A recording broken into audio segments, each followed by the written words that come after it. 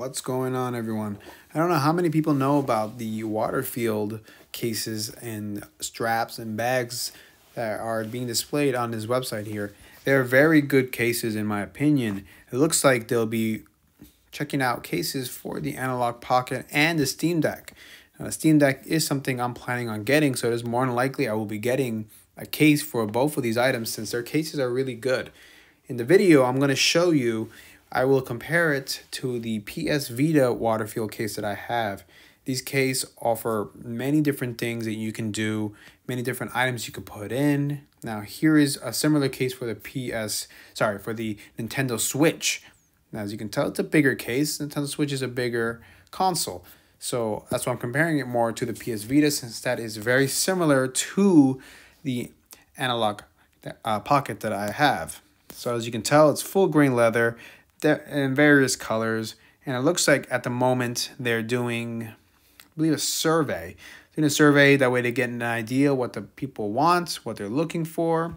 So yeah, so it looks like this is going to be something very good. I'm planning on getting it, and I will do a review and put it online and see what everybody else thinks. So before I start the video, I want to thank everybody. Please like and subscribe to the channel. I plan on releasing more videos. Thank you. All right, so this is pretty exciting, at least for me it is. The Waterfield case from SFbag.com looks like will be coming to the Analogue Pocket and the Steam Deck. Now, I do like these products, as I mentioned before. I've had good experience with the PSVITA here that I have. Very good quality. I haven't had any issues, and I've had this since 2014. I bought this one for $50 back then. We'll see what they price these two new items at now. But just to give you a quick overview of what it could possibly look like, let me just show you this one here. Let's take the PSVITA out. This is what they look like. It's a very simple design. We'll have items here in the back. There's cable storage, anything extra, any extra games, cables, headphones. I have an extra memory card in there. This is honestly a really good case. They're probably going to have some way for you to store your games. Like I have a One Piece Warriors 2 here. Now it gives me 1, 2, 3, 4, 5 places here for games. Maybe I would love to see how they're going to actually do it, because I guess Game Boy games, Game Boy Color games, and they're going to attempt to do it for Game Gear games. These are much bigger games. I personally like slimmer products. This was very good for what it was at the time. And I'm not big on big bulky products unless I'm traveling for a while, or if I travel a lot, that's a different story, because then I'll just put something together in a bigger bag, which makes more sense for people who travel a lot to have the bigger versions of these cases. And this leather is very premium. It feels really good. If you don't have one, I recommend you look into these. I wouldn't be surprised if the price is going to be very similar to this one right here, which was $50. And the Steam Deck one will probably be even more, because that's a bigger device. PSVITA is very similar in size to the Analogue Pocket, as you can see here. It is very similar. This is a little bit slimmer. This one was made for the original PSVITA, which is the OLED, and the PSVITA right here, which is a PSVITA 2000. This is the LCD screen. So I can definitely see it working perfectly, almost very similar to this. This is not a bad option. As you can tell, it's padded inside. This is going to be very similar to this. Obviously, this is a little bit bigger, almost the same size, but it doesn't really completely close. Dimensions are almost the same. Now, if you look on the inside, you'll have very good padding. Like I said, this thing's already going on 8 years old, and it looks really good. When leather ages, it looks even better. So this is really gonna look good with the Analogue Pocket.